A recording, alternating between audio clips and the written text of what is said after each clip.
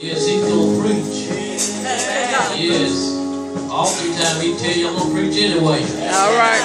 Yeah, but if we can get on one accord this morning, why don't you point your fingers toward our pastor today and tell him, Pastor,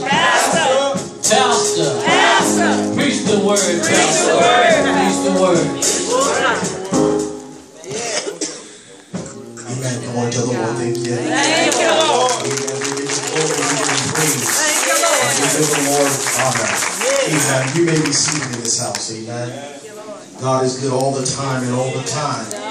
God is good. If it had not been for the Lord that was on our side, how many of you would be most miserable? But we give God all glory and all praise because He alone is worthy of the praise.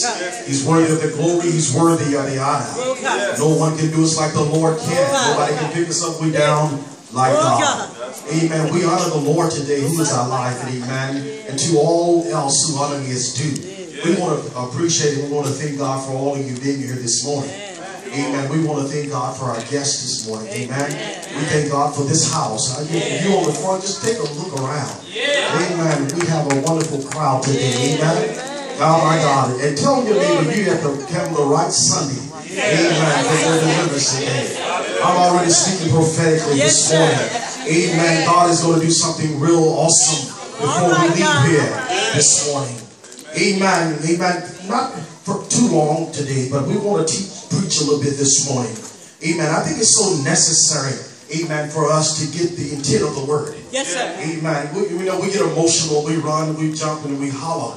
And you want to know why you're doing those things. Amen. From the book of 2 Samuel, the 12th chapter, amen. Verse 12, chapter 12, 15 through 23. And also the 14th chapter of 2 Samuel and the 14th verse. And when you find those verses, say amen.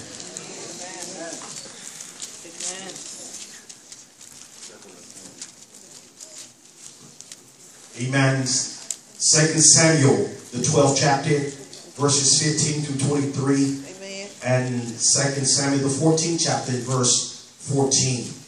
Everybody there yet? Amen. Amen. We praise God. Amen. The word of the Lord. Amen. As we read. Amen. 2 Samuel, the 15th chapter says that Nathan departed unto his house, and the Lord struck the child that of Uriah's wife, buried unto David, and it was very sick. David therefore besought God for the child, and David fasted and went in and laid all night upon the earth.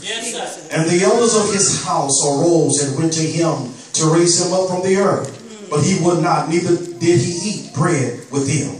And it came to pass on the 7th day that the child died. And the servants of David feared to tell him that the child was dead. For they said, Behold, while the child was yet alive, we spake unto him, and he would not hearken unto our voice. How will he then vex himself if we tell him that the child is dead? But when David saw that his servant whispered, David perceived that the child was dead. Therefore David said unto his servant, Is the child dead? And they said, He is dead. Then David arose from the earth and washed and anointed himself, changed his apparel, and came into the house of the Lord and worshipped. Then he came to his own house, and when he required, they set bread before him, and he did eat. Then said his servant unto him, What thing is this that thou hast done? Thou didst fast and weep for the child while it was alive. But when the child was dead, thou didst rise and eat bread. And he said, While the child was yet alive, I fasted and wept. For I said, Who can tell whether God will be gracious to me, that the child may live? But now he is dead. Wherefore shall I fast? Can I bring him back again? I shall go to him, but he shall not return to me. The 14th chapter, verse 14, amen, it reads thus. For we must need die, and as our water split on the ground, which cannot be gathered up again. Neither do God respect any persons, yet does he devise means that he banish, be not expelled from him. Amen. Grab that neighbor by the hand and say, Neighbor, my past is dead. My past is dead. And buried. Let it go. Let it go. Look on the other side. You got anybody on the side? Say, neighbor, my past is dead and buried. You let it go. Hallelujah. church this morning. My past is dead and it's buried. It is just like water that's spilt on the ground, which cannot be gathered up again. Water is the most abundant resource on the earth. Oh my God, the earth is covered over 70% of water. It's going to rain again. None of us cry when we spill something on the ground. When we spill a drop of water on the ground, you don't go crazy because why? You know it's going to rain again. Oh my God, you know you're able to have enough resources to go get some more water. Hey, we're going to talk in a minute here. The earth is covered with over 70% of it. Amen. We know the dew is going to come. Oh my God. Where there is no water, there is no death. Hallelujah. Water is significant, but it's an overabundance. Oh, we give God praise today. So we stop to tell you this morning here, my past hurts. My past failures. Oh my God, my past defeats. Oh my God, don't deserve a daily funeral. Why we keep waking it up every day? Why we keep talking about the same old thing? Some of us still hung up what happened 25 years ago. Oh God, I'm out of here. It doesn't take a daily funeral. You ain't got to weep and moan every day because what you went through because you was foolish, you got hurt, you got burned, you're not where you need to be. Hey, tell your neighbor it's dead and buried. Stop crying over things that are done in your life. Tell your neighbor some things in your life is done. Brothers, we're not going to be 15 no more. We're not going to be able to run the football no more. Not long. It's all right, it's done. It's done. You've been divorced 25 years. Why are you still pining over it? Move on. Hey, tell somebody you need to learn how to let it go. Oh, I feel my help preaching in here today. Daily, you're constantly, the devil reminds you of what you didn't do. Hey, how many of you, it's time to move on. It's time to move on. But look at it, past failures. The things that we didn't do in the past. And I illustrating note that I notated from Elizabeth Mark says, the enemy wants you to stay stuck in your messed up past. Woo! The devil wants you to see what you didn't do. All you didn't accomplish. And some people trying to run and always trying to look back. I would have done this if daddy would have done this. I would have done this if she would have done this. Baby, get over that. It's over. Dead and buried. You can't do nothing about your past. Hey, we're going to preach in a minute here. Oh, God, I love you today. But she goes on to write something interesting that caught my eye. So you won't try living out God's purpose. See, the devil don't want you to live out what God has in store for you.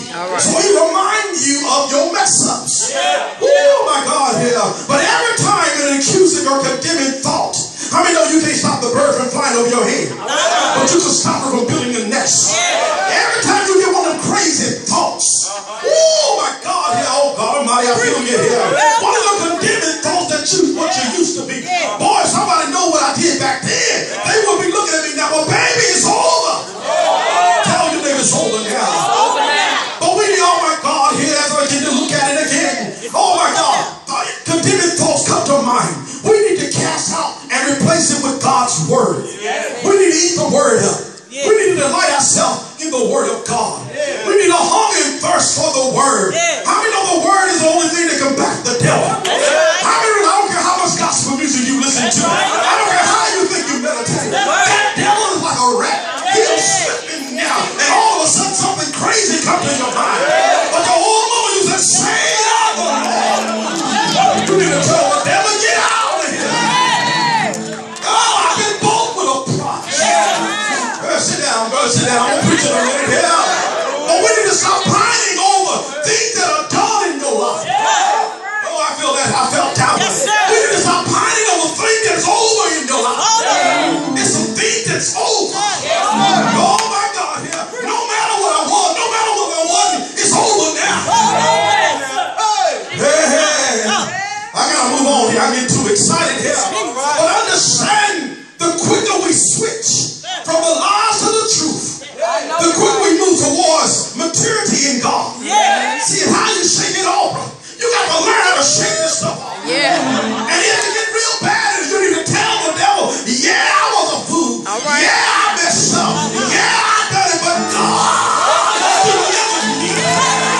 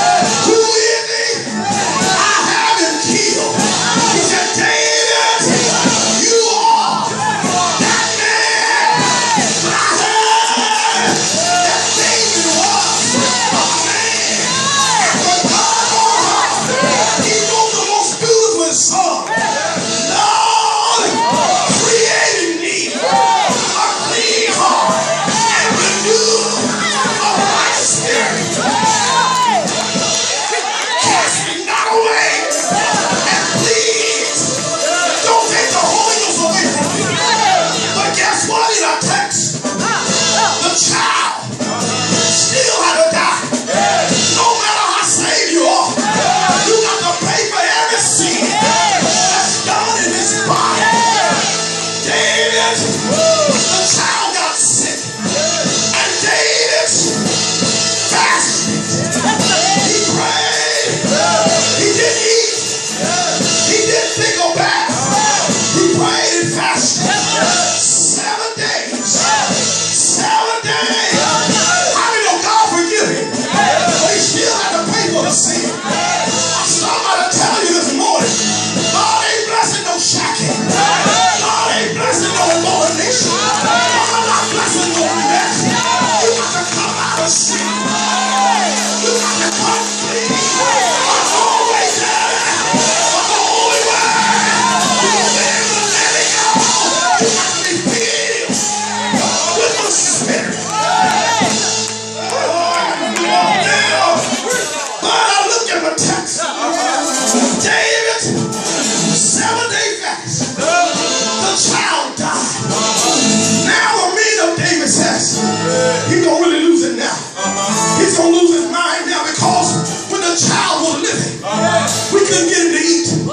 We couldn't get him to take a bath. He wouldn't do none of those things. But oh my God. But David seen him whispering. And he says a particular thing. He says in the 19th verse, is the child dead? See, somebody should have lost it right there. Is the child dead? They said he is dead. How many realize it's over? The relationship is over. Your past is over. What you did and what you didn't do is over. Why are you still pining over things that's over? But David got up. He didn't blame God.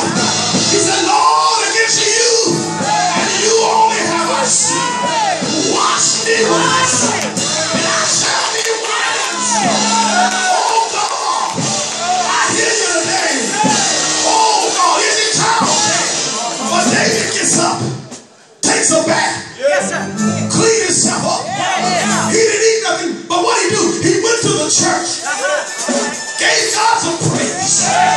Oh my God, see, you got to get up from yourself. You got to get up out of your dirtiness. You got to get up out of your stinkiness. You got to take a bath.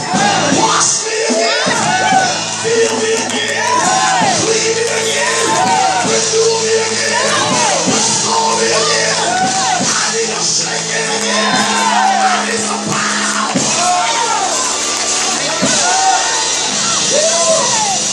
Tell your neighbor I need some power. I need to give you next to how much of a passing day.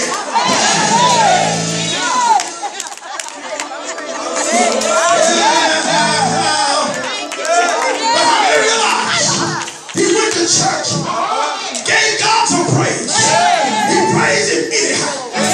Do y'all know anything about anyhow praise? How many know he was guilty? But God forgive him. But he didn't wallow in the mire. He didn't wallow in the things that God brought him up. But an old song said, my soul is back in the water. I got over. Tell your neighbor I'm over here now. Tell the ex I'm over you now. I'm over my past. I'm over that mess. I'm over. Let me go. Let me go.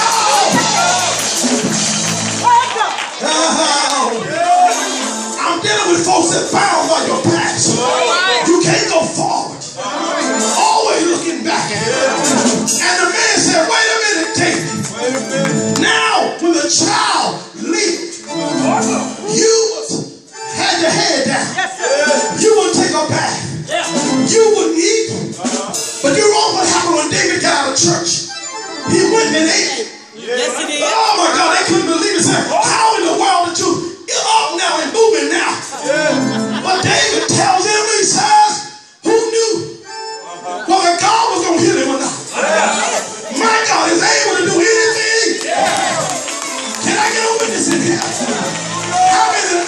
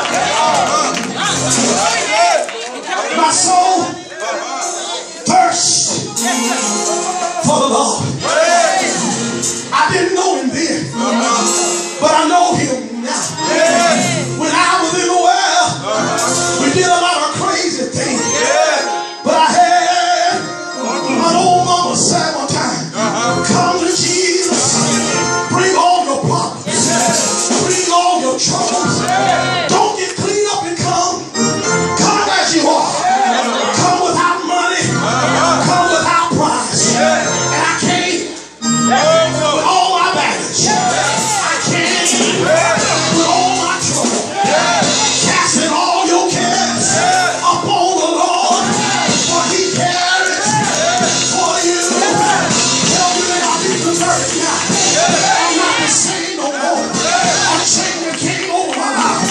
I'm not hung up on my hand.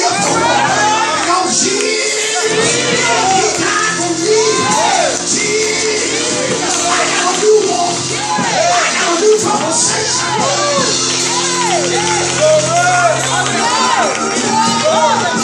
Come on, give me a high five and say, let it go. Let it go. Let it go. How many of you can't run looking back? I would, but I was so bad in my past. Tell somebody, I don't care. I was used to hang at the nightclub. But tell your neighbors and neighbor, it's like water dripping on the ground. Hey, it don't mean nothing. It's like water on a duck's back. I know you can't count a month or two. If they shut up that channel, the Lord said, I'll reign again. How many know it don't be two anymore? How many know I'm still gonna have mush? If you take your check, who am I talking to over here? If you take your check and leave me, I don't have to get a welfare. I do marry Jesus. He provides for me. He's Jehovah Jireh. He's Jehovah Nissi. He's Jehovah Tiskanu.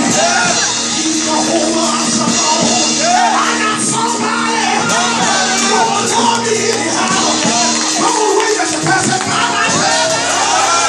had to do all that.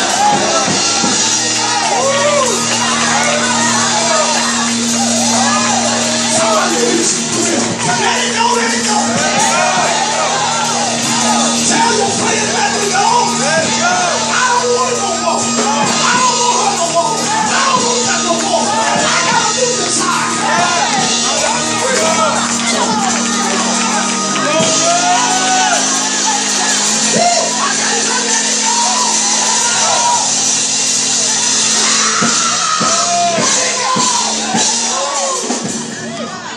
I had even say you deal with past hurts.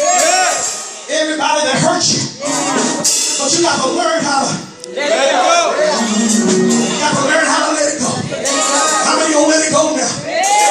Some of you young people need to go home and tell Nico to get out of your house. And because they don't leave the shoes, don't leave nothing hanging up in the closet. I went to a meeting one Sunday morning, and my heart wasn't right.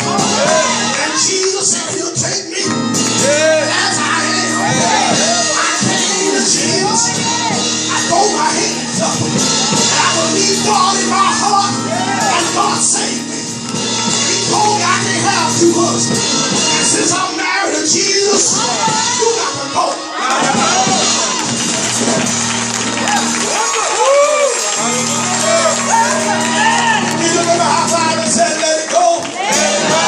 Can y'all repeat after me?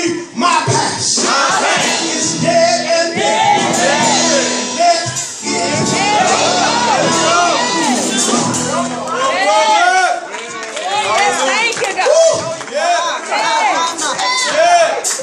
I feel the praise coming on. I'm through. But somebody need to know it's time to Let it go. tell them, let me get over it. Get over it. 1968. My brother stole my chicken leg. And I told him that I won't speak to him no more. Always coming over my house, eating no bring nothing, always eating up the food. Tell you, let it go. Let it go. Let it go. Hallelujah. Sit in my seat in that church, know that's my seat. My grandma bought that rope. Yes, it is. Tell you, let it go. What are you doing today? You know what I love about the past? It's done. But God loves us. How many know He's a very present help?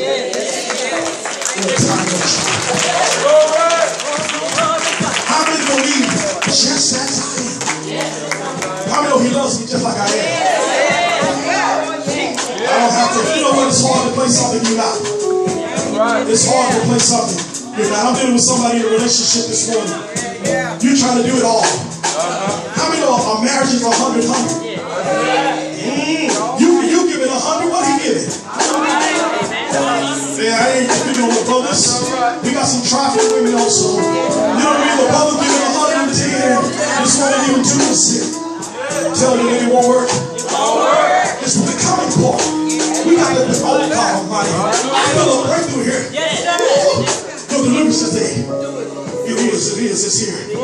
And some of you don't give it to Jesus because you've been hurt one relationship after another. But today God said, let it go. Let it go. Do you trust me enough to believe that God already got it mapped out for you? Hallelujah. Calm down. Calm down. Calm down. Hallelujah.